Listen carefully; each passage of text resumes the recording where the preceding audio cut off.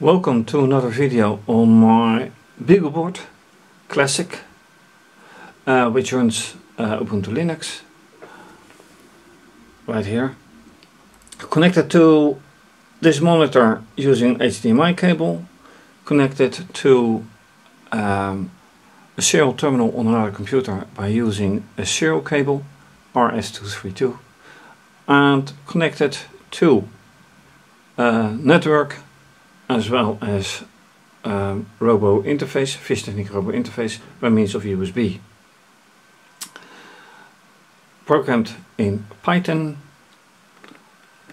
This interface, which has motors, digital input, digital output, and some other things that I do not use in this project, and it controls this marble run or roller track, whichever name you use. It has two trajectories. Of course, a single trajectory coming from the top down. Then with this motor I can use either this part of the trajectory or this part with the looping, and then with the motor to transport the balls here. And the problem is with this lower part of the track, because balls don't always go until the end. This monitor is timed out. I don't have a keyboard and mouse attached to the BeagleBoard. I did in the past. I can try again. But that doesn't work quite as well. Gave me a lot of errors, but I can try again, see if that works out. I had a good image earlier. But the main thing right now is also with this new part, which I got for free. The only negative part is I need an extra part, which I don't have. So nice to have, but either this way or this way. I don't know how to use it. I can try in the manual, but without this part it's useless.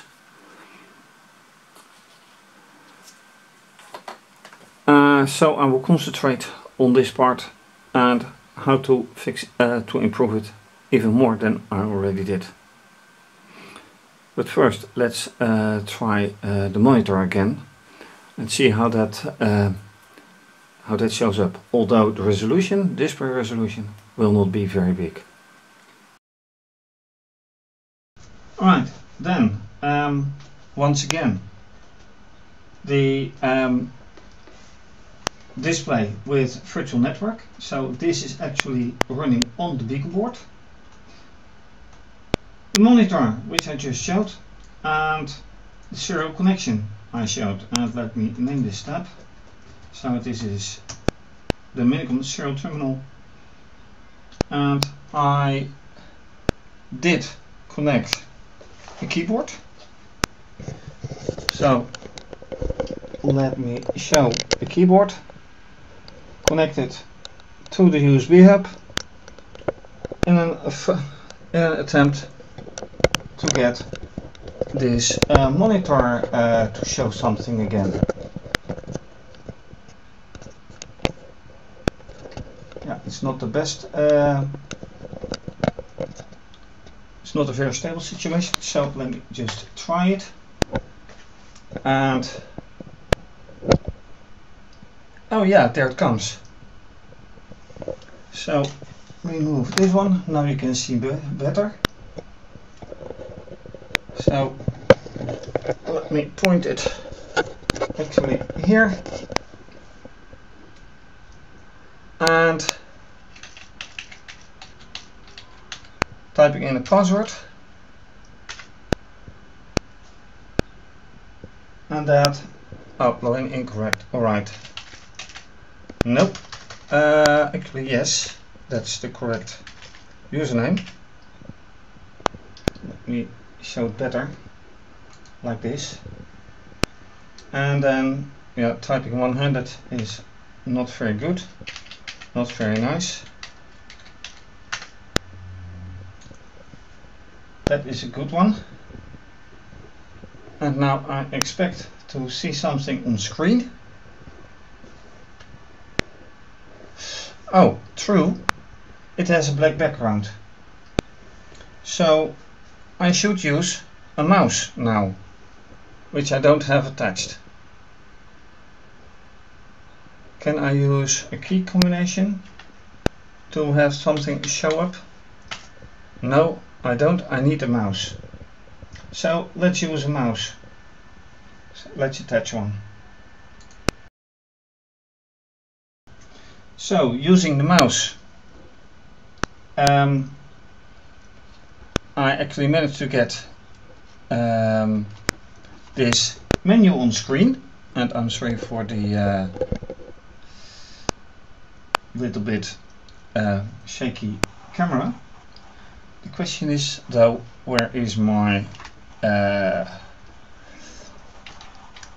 now with the keyboard I can do things.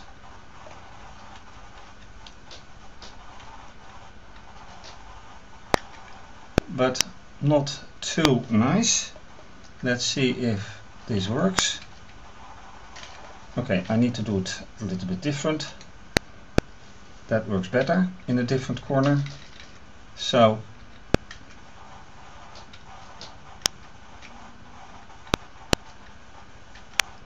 this works not very nice, but it does work. And now I can start actually a shell. And that shell is right there.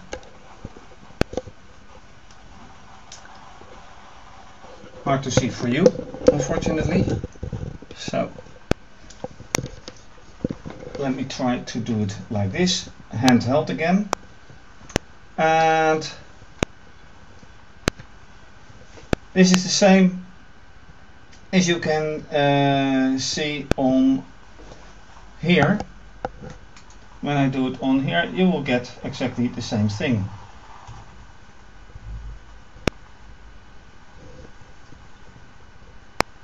Be it a little, yeah, it's exactly the same. So I can run things from here just as well. And I've tried it in the past, but that doesn't always work out quite as well because of a problem with the cable. Or a problem with the monitor, I don't know, but it works now nicely. Does this mean that I can actually run everything? Well, I'm now on the computer. That is the same thing like here. So it does the same. This is without VNC on the monitor, and this is with VNC, virtual network computing. So right now it doesn't matter. But to record everything, I think I better show it like this.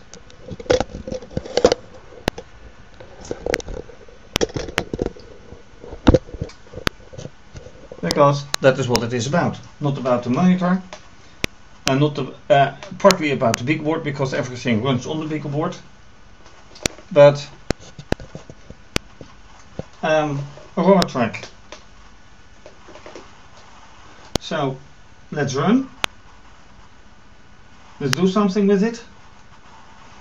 Yeah, leaving that blue part out and see how things roll. Go. And then I should of course say go.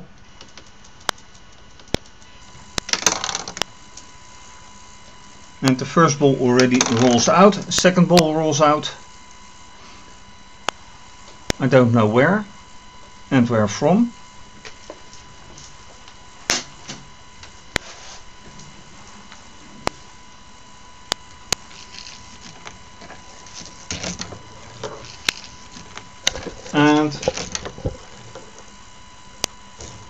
they should end up there.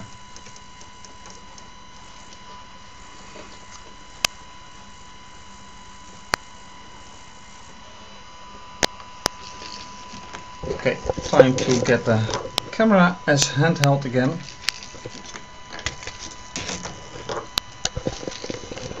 And this is what's happening.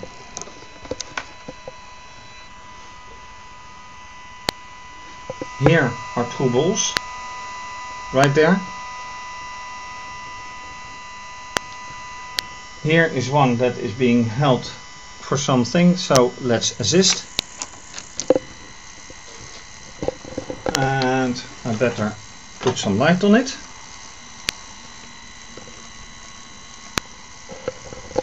And with these three balls, oh, now this one has been taken.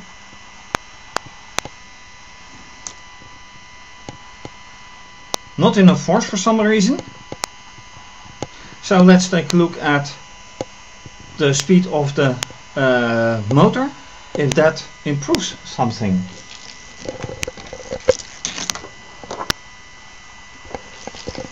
And yes, once again, that doesn't work very well. So let's try and see. And now, unfortunately, fun is over with the monitor. This is unwatchable. It's still readable, but you get sore eyes after some time, unfortunately. No clue what it is about. Maybe I can shut it down, power off and power on, and then it's done. So let's focus on the rest. So this motor is this motor, which is connected to M1. So let's go to motor 1, which is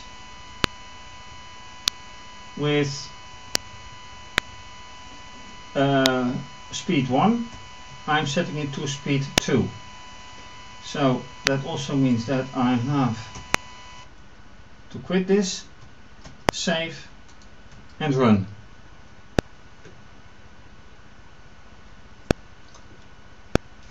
And then I have to take the camera again, because I need to see if this is helping with this ball. So go, and the answer at this moment is, yeah, what is happening anyway? Okay, it runs twice as fast, takes up a ball, and there it goes.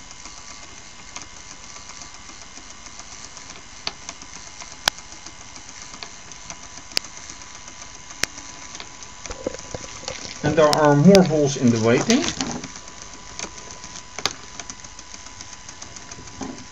So with my finger I put them forward.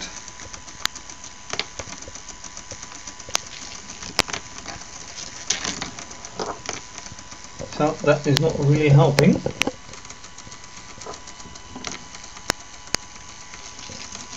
And this is also not really helping, my former solution. But the more balls the better, I think, because now it picks up two after each other.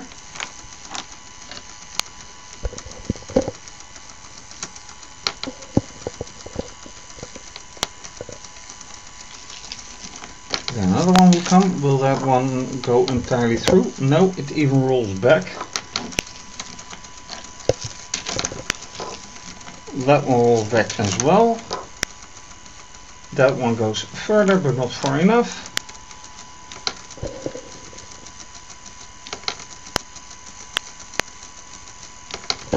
Oh, and of course here I still have two balls that needs to be picked up. So, is it the solution? Not quite, because it's well, it works better, more force on the motor. But is it intention? Not quite sure.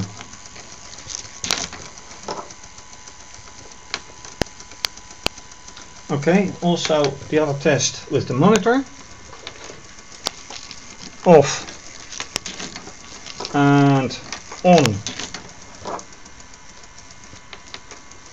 And then see whatever it does. And yes, I have a nice image back. So, you see it? Yes. For some reason that gets very dark. Not quite sure why.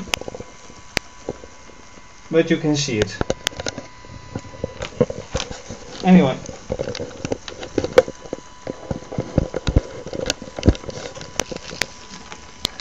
Alright. And 4 balls right there.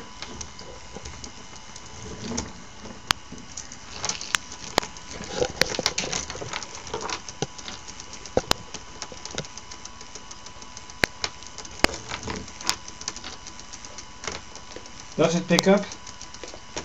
Yeah, one,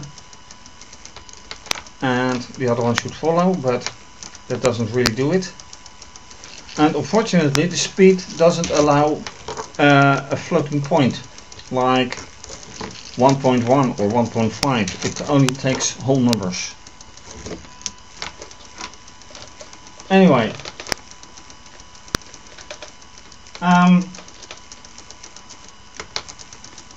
I think I'll leave it at that. So new tries with the monitor, higher speed with the chain, a new part that I can't use. So I'm afraid that's it again. So, like I said, a monitor that is now giving a nice view, and yeah, what I can do now is stop the whole program from here, from the VNC, and enter it right here. Can I do this? Yes, I can. And it runs just as well, of course, because it's on the BeagleBoard. And with the balls right here in this array, so now it should be working again. Yep. And that's about it. So, thanks for watching. If you like this video, please subscribe to my channel, give the video a thumbs up, leave a comment or suggestion, very much appreciated. You can also follow me via Instagram and Twitter. You can show your support by making a donation via either PayPal or Wired. Very much appreciated. And you can also show your appreciation by becoming a patron, and may have your name mentioned on my website and with my videos. More information under this video, also the URL of my website. Lots of pictures, also of events from fischertechnik that I attend.